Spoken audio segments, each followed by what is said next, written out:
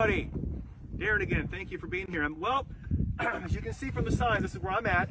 It's the abandoned town of Aroya, R-O-O-Y-A. What's interesting about this, I kind of want you to put your attention to this little map right here.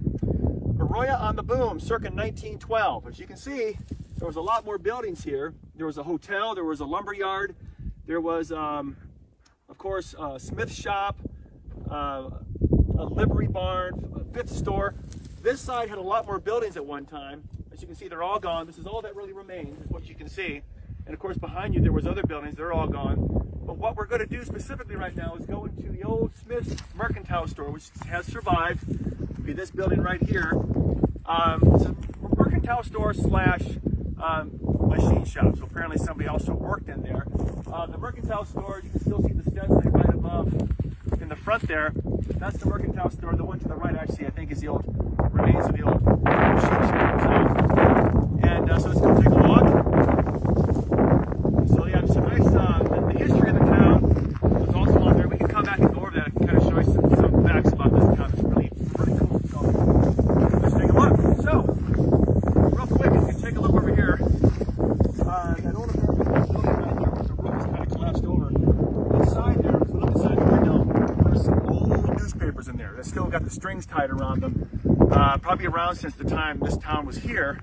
If I recall, some of the dates on there was the early 1900s. But I want you to see the inside of this. The reason why I say I want you, because I have been in there before.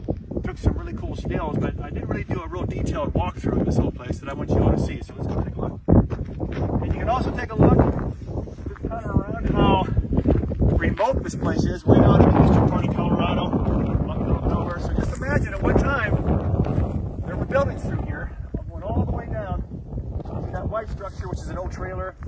There's a house on the other side, and then of course there's a house down there. And there's one here, right over in this side. You can't see it from here, but we'll take a look. It's the old schoolhouse, which is up on the hill, kind of about maybe 300 yards down this gravel road down here. We'll take a look at that too. Let's check this out.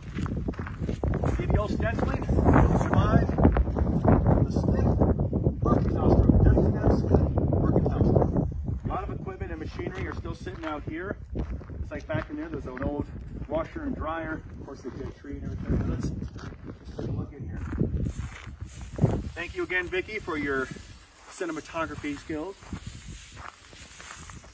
Like that, there could be stuff in the grass you can bump into. Now, of course, as with any place I visit and do a video and photograph, it's always in worse shape when I come back. This door was never this far back. Obviously, I mean, I'm assuming just to fill back on its own over time, or maybe somebody kicked it. There's always someone who likes to destroy even abandoned property. So look at all the stuff still in here. This is the old part of the old machine shop or garage. A lot of stuff still sitting in here. Bottles, mason jars filled with nails, bottles still filled with some kind of fluid or liquid and stuff. If you look up on the wall there, parts of filters from old cars and things still on here. Some of it's kind of neatly stacked. And just go back here. A lot of old empty containers. Look at this. Swisher Sweets, the little cigars. You can still find these, but somebody obviously liked smoking them when they worked here. There's a couple of those empty boxes there. Real big empty jugs. Some of them still got stuff in it. All along the shelves, going all the way back.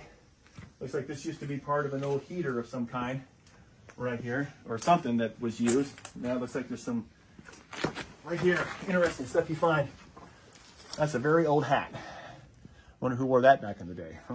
So, looks like there's some stuff that they were burning. Remains of old boots. Stuff you find in abandoned places. This, some of this stuff is probably about as old as the town. Probably was here when the town was still, when people actually still lived and worked here.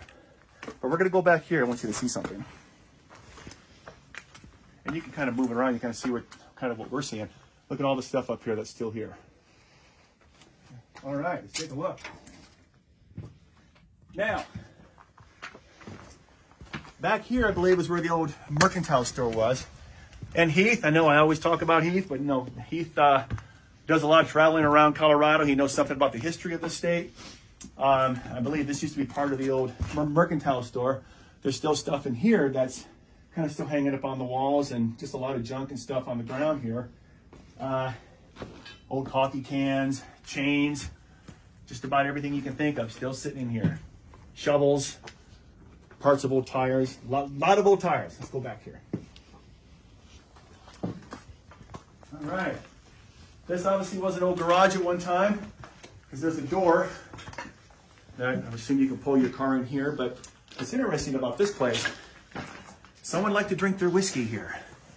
I did some stills at one time that I posted that you all probably saw. Jim Beam, brandy, apricot brandy. Canadian Club, I believe that says.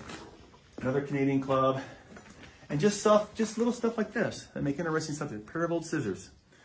That's broken, actually, and very rusted. Some more whiskey bottles back in here, so whoever worked back here definitely liked to drink. Right up in there, see all that? Jim Beam, all empty bottles of whiskey up there and back over in here. So, yeah, so this is really cool. Gloves. So we can do some more stills. We're going to go through a couple of the old houses up here. I want you to see a few things. But I hope you liked it. But this is one of the few places that actually really survived. Look at parts of the old chains and stuff on the floor. So, yeah, somebody definitely worked back in here. They like their whiskey and their cigars.